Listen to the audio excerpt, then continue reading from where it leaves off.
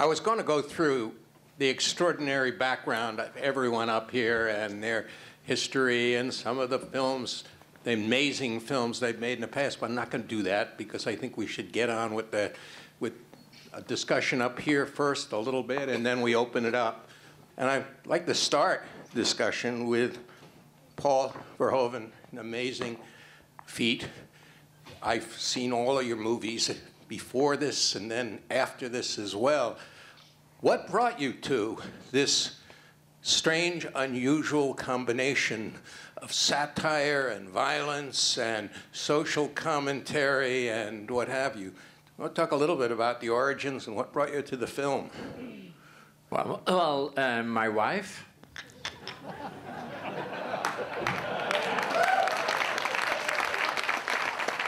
Because I thought the script was terrible.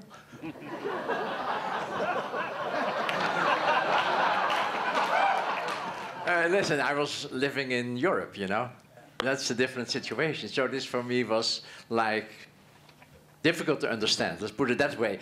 And so I put it aside after 20 pages or something. And then Martine picked it up. We were at the beach at the Côte d'Azur in France. And then I was going for a swim, and I came back, and then she said, you should really read this again.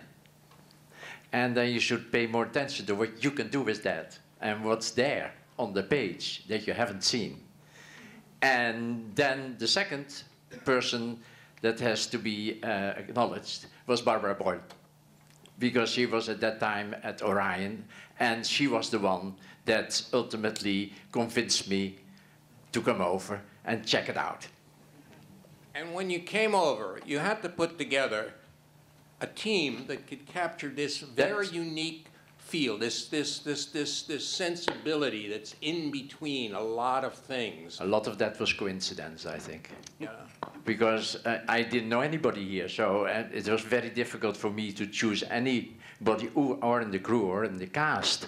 And I was enormously helped by Jon Davison and at Neumaier, who was always with the production, to tell me exactly what is normal in the United States. Whatever it was, you didn't do that. Okay. And Michael, I have a question. In your discussions with Paul, there's a lot of politics in this film.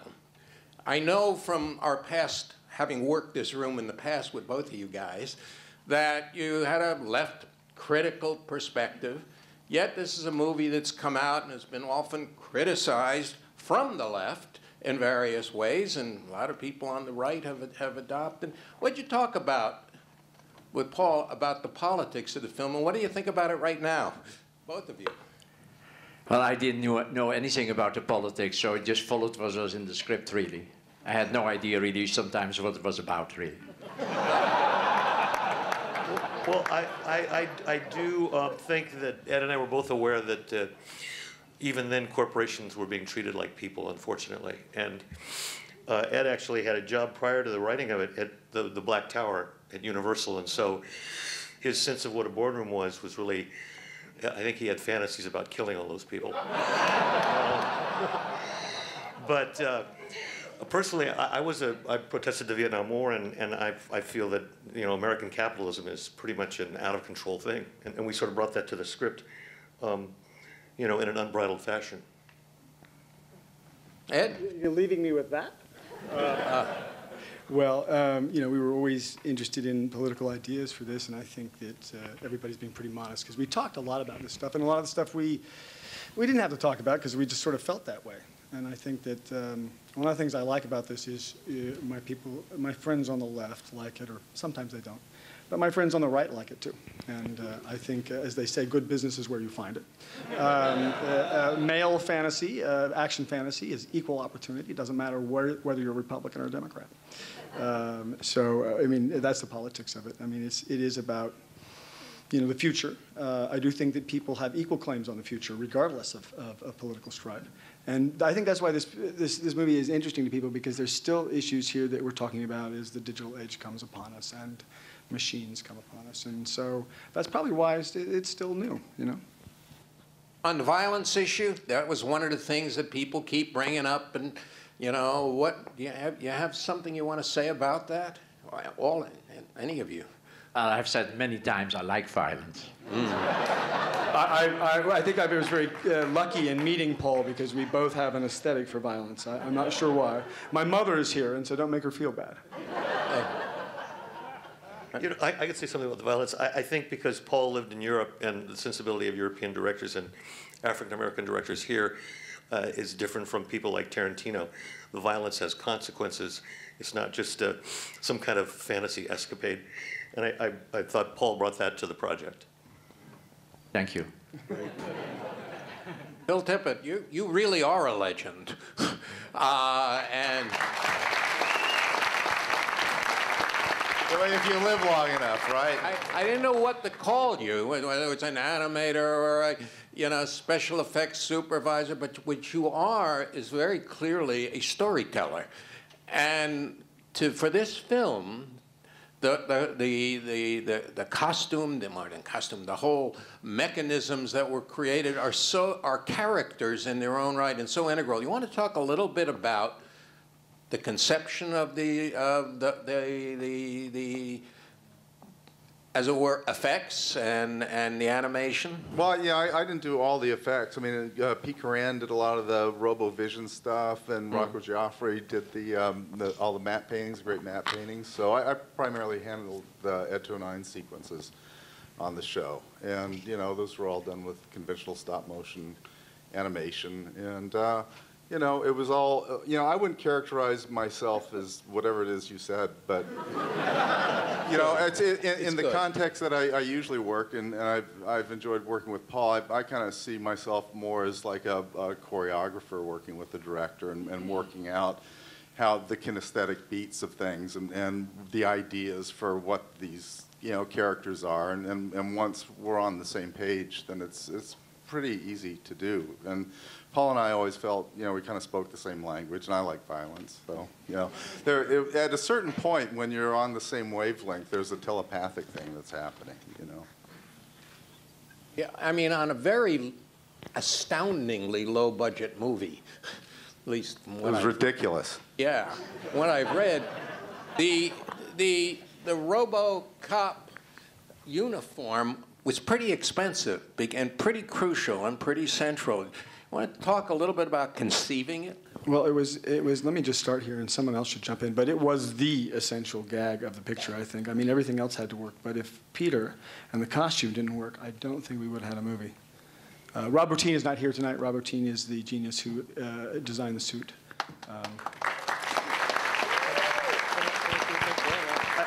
One of the things that I thought Paul did very well was in introducing RoboCop. The first time you see him is on a monitor. Then you see him behind frosted glass. Then you see him through a fence. And with a very difficult third act face, you first see it in a reflection of a distorted piece of metal. So Paul is not putting it right in your face. He's building an illusion. Yeah. And I thought that was a tremendous thing that was brought to the project. Well, that came from Rob Bottin too. Yeah? Yeah, he told me when he was working on the costume, he said, if you are going to show RoboCop suddenly like that coming out of a room or whatever, you know, and you see him frontal and really without any protection, then I think we will have a problem. And he said to me, you should introduce him step by step. You should introduce a part of him so that the audience gets accustomed to what they're going to see and that they will not be laughing. And so that was the reason that it was done that way, but I have to really acknowledge that the idea came from Rob Bottin. All right. Peter Weller, you had to wear it. You had to be inside it. You also had another challenge. Yeah, thank God I don't have to now. Well, you know, you had a challenge because your role involved being very human and very mechanical, that you had to be convincing on both accounts. Do you want to talk a little bit about approaching that role? What did you do to prepare? Well, first I got to also, like with Paul, acknowledge and Mike, the gifted applicator of that makeup, Stéphane Dupuis. I don't know if you know Stéphane Dupuis, but you know he's just And that third act head, you know, the seams of that prosthetic are on camera. And it's rarely ever been done like that. Usually the seams of prosthetics on the face are tucked behind the ears. And that makeup face, that third act face, was a 6.5 hour just for that face. And Stefan and me and Rob's people would be going to work while the crew would be coming in from drinking.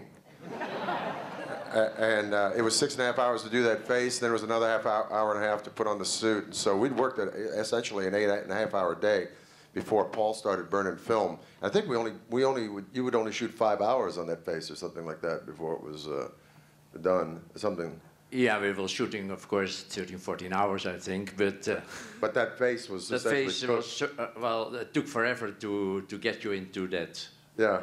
Especially when it was the latter part of it. Interesting enough, if you look at that, what Robert did, the trick is, of course, that the lower part of the head is the back part of the head is lower than the front part. So it looks like something is missing there, something.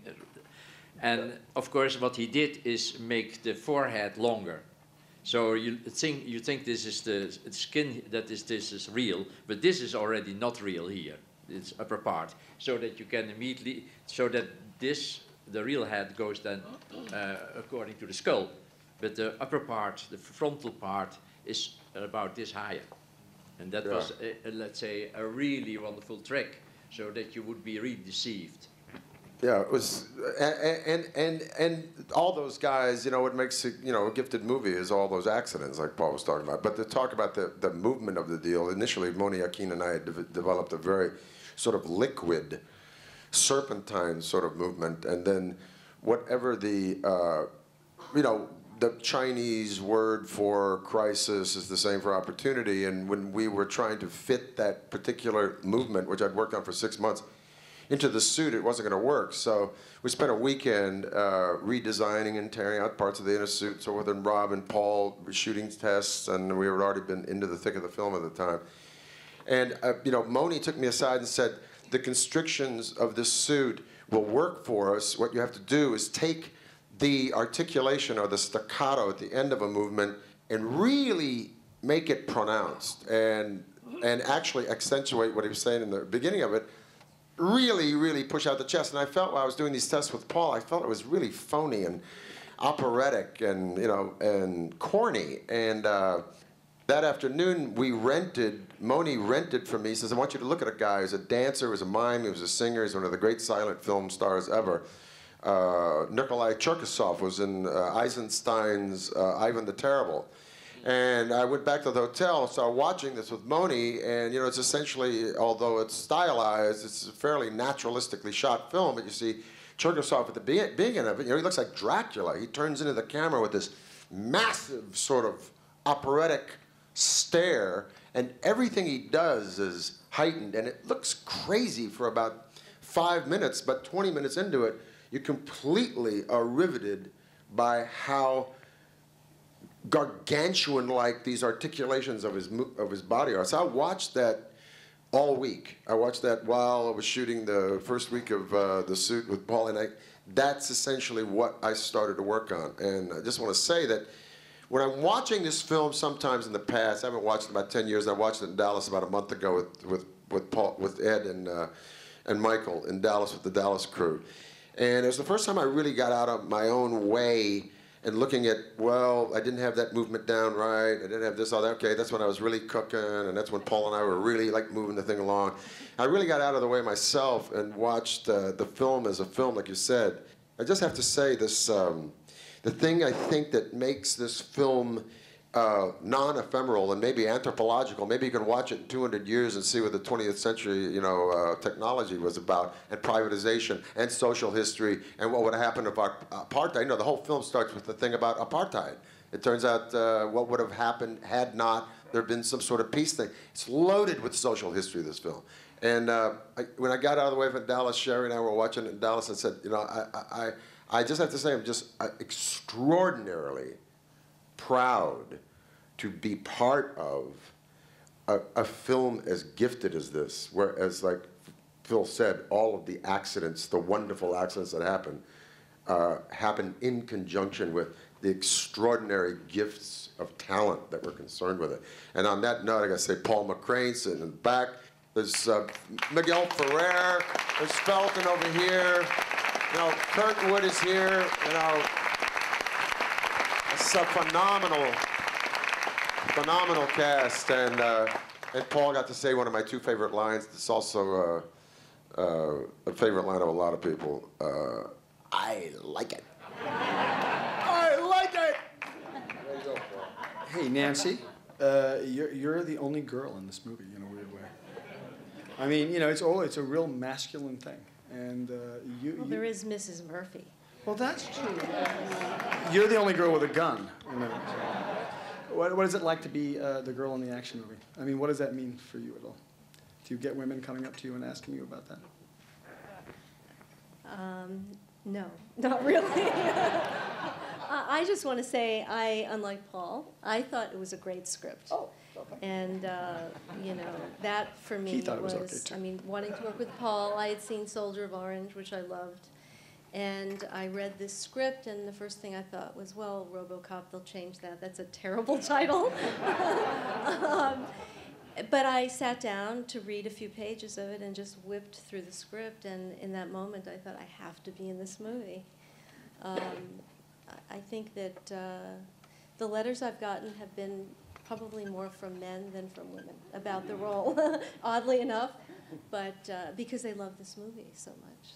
And I'm very proud to be part of it. And I also want to say about Peter, it took, you can't even imagine how much discipline to do what he did, to even, I mean, he was put together with a little screwdriver every day. It took hours and hours and hours. And I just think he was masterful in the role, really. Thank you for your cooperation. You play a role. You play a role of a very strong-willed woman who knows what she wants and knows how to get it, and is a cop.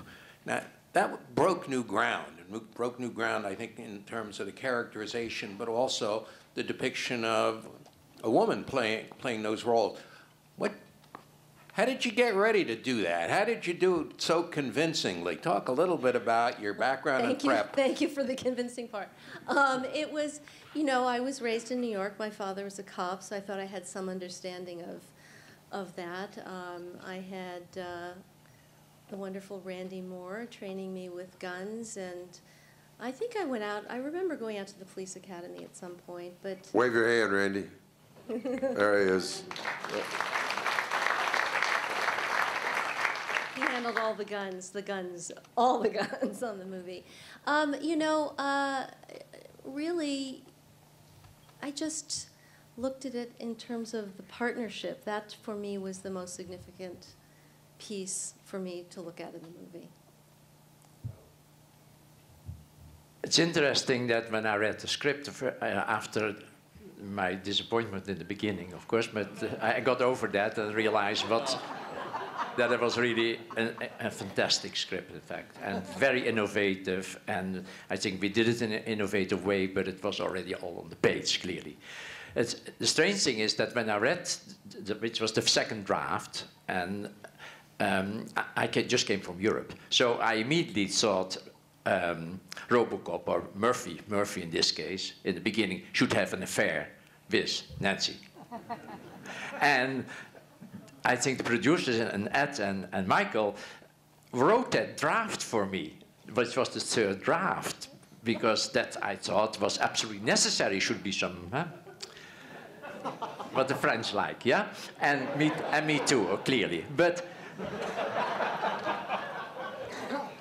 so then I got that script, the third draft, and I started reading. And then for the first time, I realized that I was in the United States and that it was just wrong. And that this whole affair was just a stupid European idea, and it should be taken out immediately. And I asked the writers to go back to the second draft and let's shoot that. It's very strange. This is a true story, and this is so unusual, I have to say, as an American screenwriter. Imagine if it had been an American director. he would have said, oh, you fucked it up, you're fired. And he didn't. He said, oh, I think I get the second draft. Let's go back to that. Yeah, And then from that moment on, it was all full. I mean, he did that draft. For Paul to say I was wrong. Let's put. He didn't say he was wrong. Well, for him to say. Well, let me say it now. I was completely wrong. And it's interesting because then I also realized that what had to be avoided was that there would be in the thinking of the audience, in the perception of the audience, a feeling that there should be something between RoboCop or Murphy and Lewis. Because, of course, as we look at the costume, there is not much chance to do any stuff there. And so I asked Nancy, which was probably not so nice, but it had to be done, to cut her hair and make herself as boy-like as possible. Because I wanted to avoid any sexual thinking between Murphy, RoboCop, and Lewis. And then I asked her to eat a lot. You might have forgotten that. Smoking. I don't even remember that. Oh, yes, I remember that I gained a lot of weight. Yes, I do. Well, you know, I didn't mind getting my hair cut. But 8 times by 4 different people, and the worst haircut in the world, that was not so fabulous. But I thought it was also essential, too, to be I mean, obviously, this would have been silly. So it worked. It worked really well. Why don't we open this up a little bit? Great, it's very great. Thank you. Repeat the question back. So why I didn't want to direct the sequel. Well, there were several reasons. I think, first of all, of course, the original writers were not there anymore. That was the main reason, I think. Although they had worked a little bit at the beginning of the second episode, but ultimately somebody else was brought in, and that made it. I felt very uncomfortable there. And then on top of that, I hate to do sequels. Really, in fact, I have been fortunate to be able to refuse them all. And it came close, certainly with Basic Instinct too. But I'm so glad I didn't do it, you know. Right over here, and then we'll move around the room. But shout it out. The ending of this movie is extraordinarily satisfying, and I'm wondering if well, you know, it actually, we actually had there was an ending we cut off the movie. There was a little more of a movie. All the media breaks were wrapped up. And we showed that at one screening, and Mike Medavoy, who's not here, told us to cut it out because there were breasts in it. He said, the tits are out. And they were. No, the movie that was pretty much the script as it was. I think it went to the natural ending. It was hard to get to that. Jon Davison came up with the last line, "You're fired," one day in a meeting, and I thought, wow, that's a really smart idea. We put it in. And I don't know, Mike and I, and then Paul and I, worried it forever. Until we couldn't anymore. The fourth directive is interesting because it really is the kryptonite, and because it's laid in there and everyone's watching it over 2 or 3 tracks through the whole film. I didn't think it was going to work. I was wrong. Said nobody's going to get that, but everybody got it. So thank God for that. Right back here. One thing that is most indelible about it to me, even when the concept of sound editing is brought up, and sound design, is this film. You just feel it in your gut. Every movement of RoboCop, every industrial hum in the background. I'm just wondering how much of that was apart from the beginning, from the script, from... It was all in the script. Oh, come on. That was Steve Flick. Steve Flick won an Academy Award and should have, I believe, for this movie.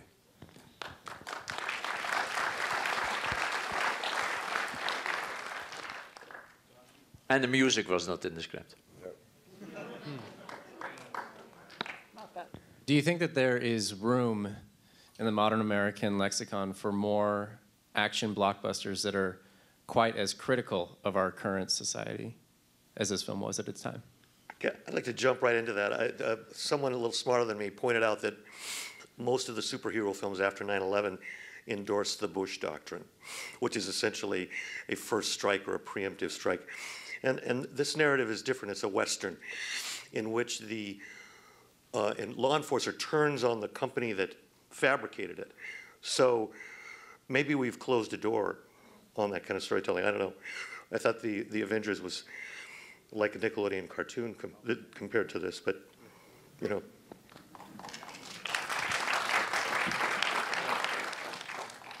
This question's for the writers. If Ryan had decided to go with you guys for the sequel, was there any specific area you wanted to explore with RoboCop, or where you'd want to take him? Ed had the greatest idea for the sequel that he told me, or it was. I think was it you were telling me that they wanted maybe to be a black RoboCop at one point, and Ed had the great idea to call it RoboCop, and he's not working on it anymore. Do you want to? Well, we were force majeured off of the sequel because of the writer's strike. An act of God, force majeure, Latin, which meant that yes, that's Latin. We were replaced by someone who actually Ed brought into the original Robo family, Frank Miller. So you have said that? You want to say any more about that, Ed? About that? Frank Miller? We actually wrote a first draft of RoboCop 2 before the strike happened, and essentially he's in this fight with some bad guys, and somebody pulls out an RPG and hits him in the chest with it, and we have a title card 25 years later, and we go down into a sub-basement, and we find him in suspended animation like Han Solo at the end of the second Star Wars film. And we didn't get much further than that. We were working for Oliver Stone, and I think the villain became Oliver Stone. There were sex bots. Well, one of our jokes was, come down to the Derrick and pump some sex bots. The Derrick was a bar in old Detroit. So we tried to keep the tradition going. I had read that there was a possibility of making Lewis, a cyborg as well, and I was wondering, Nancy, were you looking forward to that opportunity to? Not even a little bit, no. I could never do what he did. Actually, there was a funny story about that because I ran into Nancy when we were writing this stupid idea about 25 years ahead, and I said, hey, we're going to put you in the movie and we're going to age you. And she said, I'm not going to be in that movie.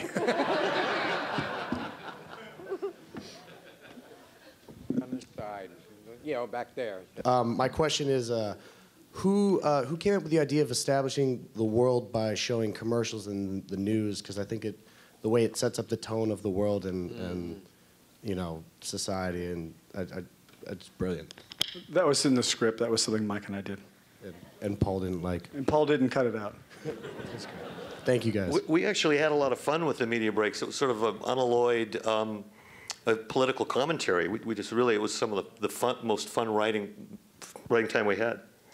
Yeah, I think the idea of being able to cut to it, before that, there had always been, you would cut to the studio, and then you would usually have a camera, somebody would shoot the back of a camera, and then you would go into the scene that way. But Paul just said, we'll just cut right into it. And I guess it's called Brechtian, I learned later. Strangely enough, that was based on the painter Mondrian. I was thinking about these black lines that he has in his later abstract paintings between the blue and the red squares, and there are black lines like this. And I thought that the movie should be that way. So there would be scenes, and then boom, something else, and then back to the scenes. So when I read that, which was already presented in the script, I immediately thought we should not be trying to integrate this kind of it's playing when the officers go to work or whatever, putting it into the scene, and just forget about that and just say bomb. And I think that still was very audacious of the writers to present it that way, And I'm glad I followed their cue and did it that way. Actually, Paul came up with the Heart commercial. So the Heart commercial, we care, Mr. Verhoeven. Yeah, but the question of trivializing the media, trivializing the news, taking serious events and putting a spin on them that's entertaining, that's a very contemporary theme. At the time when you did this, I think you were kind of way out there. Well, you know, actually, if you look, I didn't know this until after the movie because I watched Soldier of Orange after I saw this movie. But if you look at the newsreel footage in Soldier of Orange, Paul's already well aware of playing around with media. So we were lucky to get him.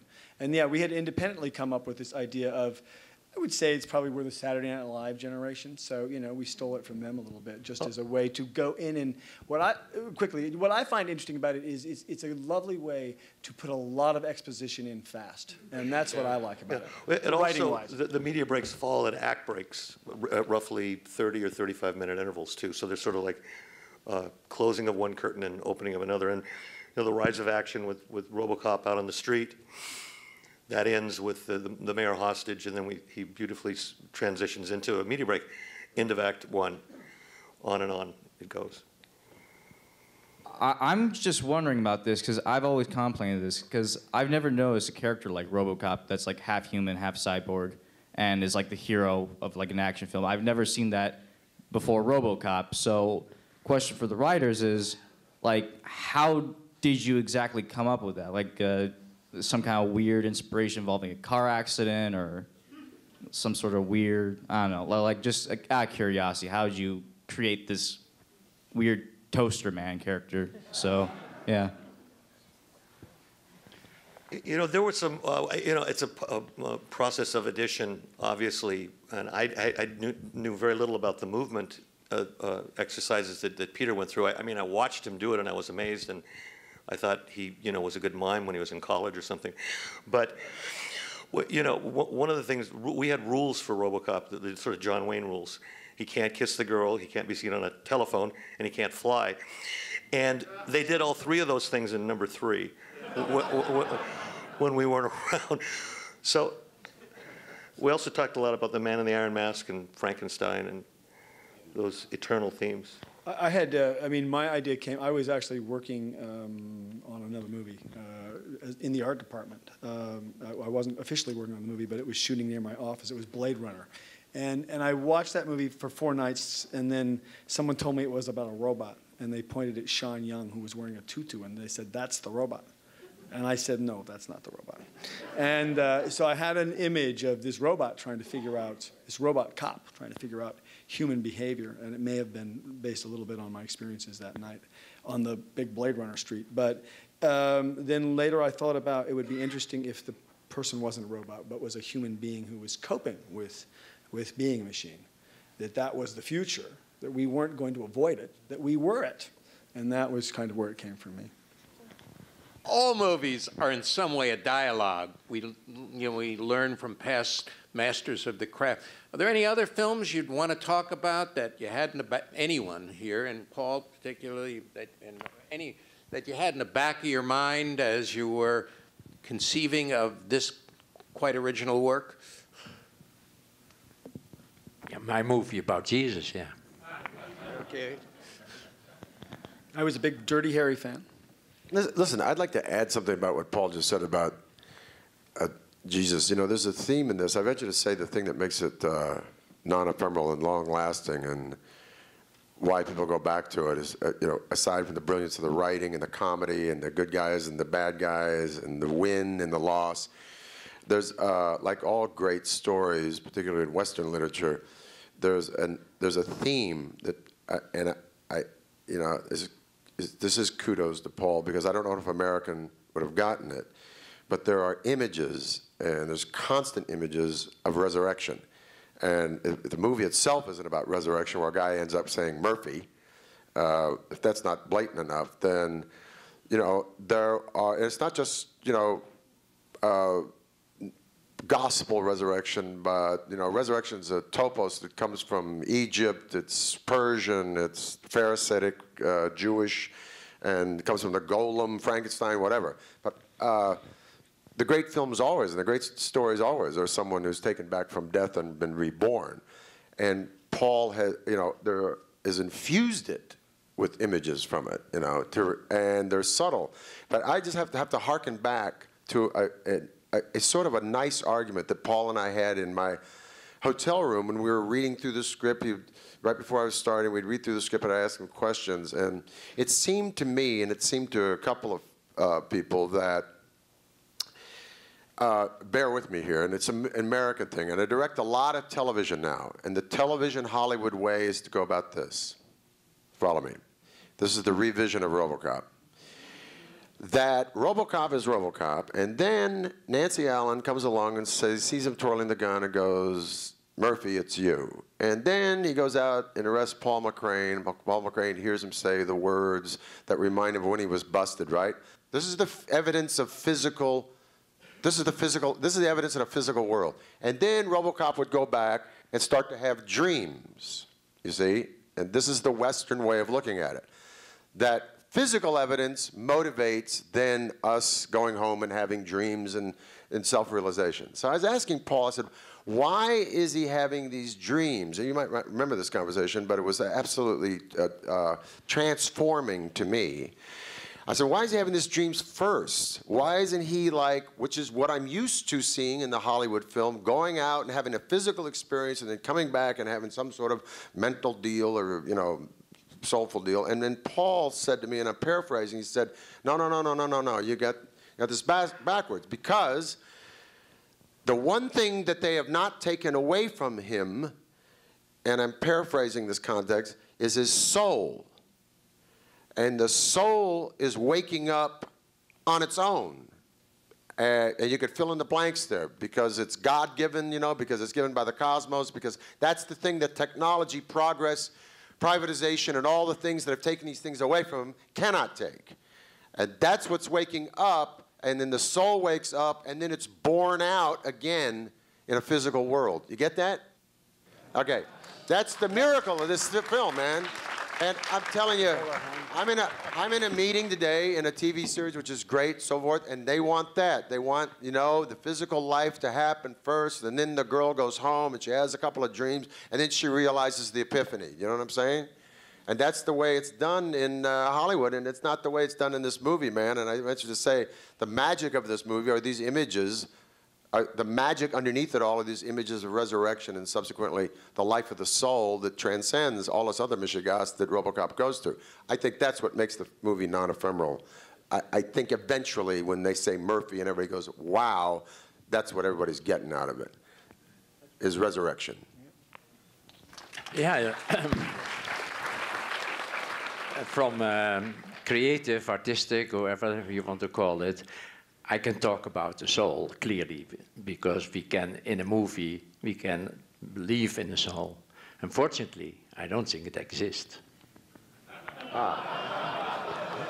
So drive home carefully. You sure had me in that hotel room, man. Let me say, a lot of people talk about this is a cult movie. I think that's wrong phrase. It's a movie that's it's a universal movie, man. Yeah, a movie about stuff. Yeah. That matters, yeah. And it's done with an artistry that realizes that full potential at every point, and that there's an enduring interest and will continue to have an enduring interest. I'm absolutely convinced. So I'm very honored to be here among you guys. Ed said at the end of the process, "Boy, this is one we made when no one was looking." And I went, "What was he talking about?" But clearly, even at that time, the studios would squeeze the life out of things, and so the sort of bottom-up organizational principle. There were 8 pieces of good luck that happened that sort of lined up, and you can't legislate that. Any last words here, Paul? You should have the last word. Yeah. I will use it to thank Peter Weller for what he had to go through and what he achieved, and for a very important creative cooperation. I mean, we had our conflicts, we solved them, and we went on, and he had very hard times, clearly, with that costume, terrible costume to work in. You know, you couldn't really walk, everything was terrible. And he had to go through that, but that is not the point. The point is that what Peter did is, in the framework of the film, I believe in the soul too. I mean, for me, the movie was, I wanted to make the movie right at the moment that I read the scene that he goes back to his house. and gets his dreams about or memories, isn't it? That was the moment that when I got to that point, that I thought, I want to make this movie. This is beautiful from an artistic point of view. You know, there's a difference between me as an artist and me as an, let's say, a thinking being. And what Peter did is bring that soul that is so important to the movie to the screen. And he did that in the most, let's say, normal way, without pushing ever, always keeping, let's say, a very cool approach to that, which I love in any art, that it is not on your nose, but it is really a little bit at a certain distance. And Peter did that in the most beautiful way. And I love you very much, Peter. I love you, Paul.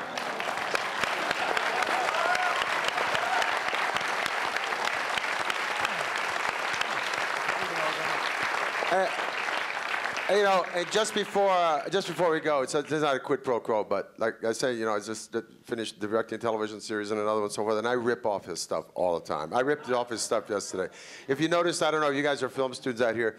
He's a master at hinging people into another action, pulling people out of cars, hinging them one way, going the other. There's a consistency and an action to his movies that I've stolen from him from the day I met him. And also, this is another thing I steal from him. I hear this in my mind, and Nancy remembers this too. Why aren't we shooting? Remember this? Why aren't we shooting? And you know, I say that daily, man. You know, because this guy, he hit the ground in 7th gear every day. I mean, he's already in 7th gear. And Nancy and I go, God, doesn't he warm up? I mean, isn't there like, you know, isn't there sort of like, you know, go to the set, kind of rehearse, have some coffee? No, not with Paul, man. 7 o'clock in the morning, you are going 180 miles an hour until the wrap, man. And I've gleaned that from him, stolen it from him, referred him to everybody in the world, and I'm as grateful to you as you are to me, man. So I love you.